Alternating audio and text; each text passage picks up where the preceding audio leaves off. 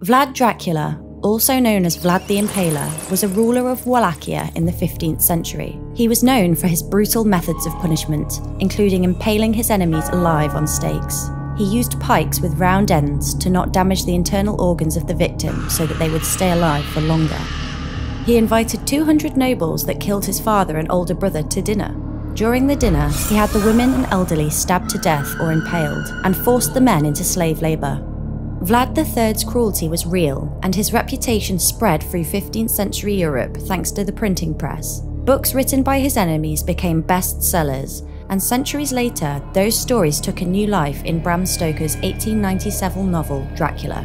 Vlad Dracula's name and reputation were the inspiration for Bram Stoker's Count Dracula, a vampire who would become one of the most iconic figures in literature and pop culture. Vlad Dracula's legacy is still debated today, but his name will always be connected to the vampire legend.